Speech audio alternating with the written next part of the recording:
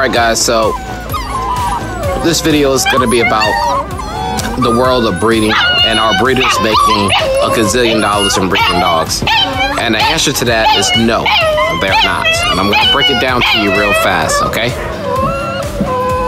This litter that I have now, I will make an average of $377 profit, which comes out to about $21 a day, and at 8 hours is $2.60 per pup. And I'm gonna break it down for you real fast. This litter right here, as y'all can see right there, it's gonna cost me $490 when they go to the vet.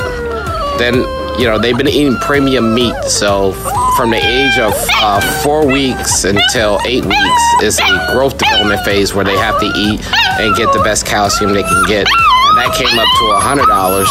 The deworming medication came up to $45.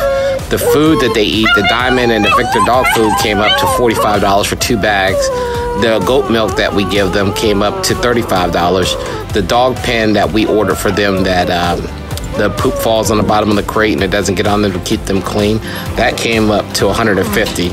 Their collars alone came up to $30. The shampoo that we use on them to help deflea them and keep them nice and flurry and stuff, it came up to $20. And the deflea medication that we put on them came up to $45. So basically, a mom has to go back every time a mom has a litter, she has to go to the vet for $250. So in essence, we spent $1,213 before any pup was actually placed with anybody or so. That averaged out to about $173 a puppy. That's what it came to. Then if we subtract that, the pups are being sold for $550, so the profit on those pups was $377.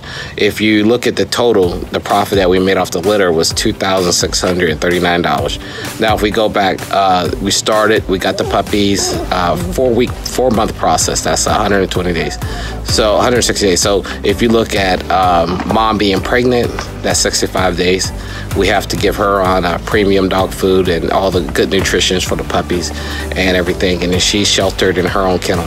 Then, you know, if we average that down to a 4-month period per day, that was $21 a day that I would make on each puppy of working, which averages down for 8 hours a day of work with the moms and the pups, comes to $2.60 a day. That's how much I'm making per hour, $2.60. So when people often say, oh my God, breeders are killing it, they're doing an awesome job, you know, they're just getting all this money, good breeders are not. We spend all our money up front for our dogs to make sure that the puppies are healthy, they have a clean environment, and they're getting the medication and they're getting the medical visits that they need. And often most people who think that way think, oh my God, they're crazy. All the mom had the pup, she fed them and it was so easy. It's not. It's nothing like that. But if you go back and you look at bad breeders, yeah, of course, they're probably making a profit because they don't take the dogs to the vet. They don't give them the dog food they need. They're probably not in a clean environment. They're not getting the mother's exams. So they're keeping a profit on all that. And they don't really care about the puppies or their lives or what have you. They just care about every dollar they can get. And that's the reason why when you get a puppy and that puppy won't potty train, is because he's been living in a dirty environment. He's used to living in poop. He's used to someone not cleaning his kennel. He's used to just doing it right there. And those tend to be the same dogs that eat their poop because they weren't getting enough dog food because the breeder didn't pay for that stuff. He didn't pay to get them dog food. He just gave them as little as can, and they're gonna go back and eat that poop to get more food when they're hungry. And the same thing with the parents. That's why they won't show you the parents, because the parents aren't healthy. They've been sick. They haven't seen a vet. They didn't spend any money on that. So this often, people always think that breeders are making a lot of money, and we're not. When I breed, I do it because I love the dogs. I love to see someone bragging about the dog they got from me and how smart they were to be trained and how healthy they are and how beautiful they are. That's the reason why. A good breeder doesn't make a dollar. They do it because they love the breed. A bad breeder does it for the money. And you will know, because if you ask them, let me see where the pups are living at, let me see what the parents look like, they don't want to do it. They want to meet you somewhere. They want to exchange the puppies so you have no idea of what you're getting.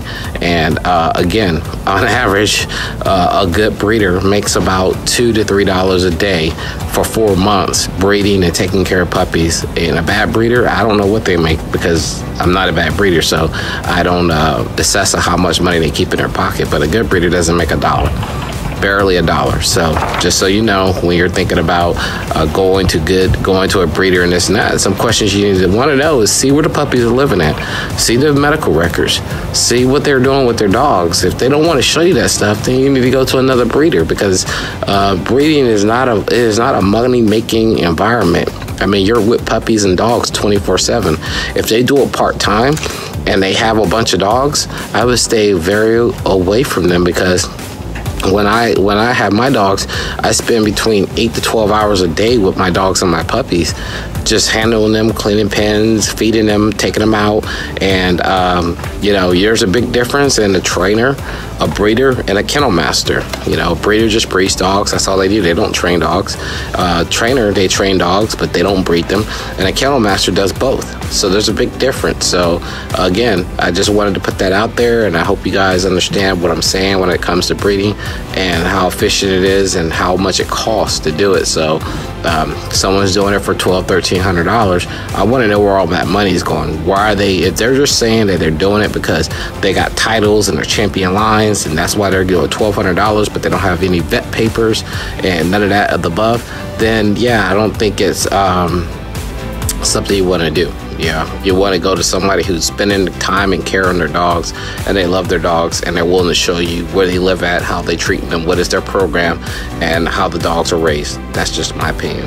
But thank you guys for watching. God bless, and get out there and get you some good dogs. Don't just get any dog because of the price. Get the dog because of how it was raised, and if the breeder or the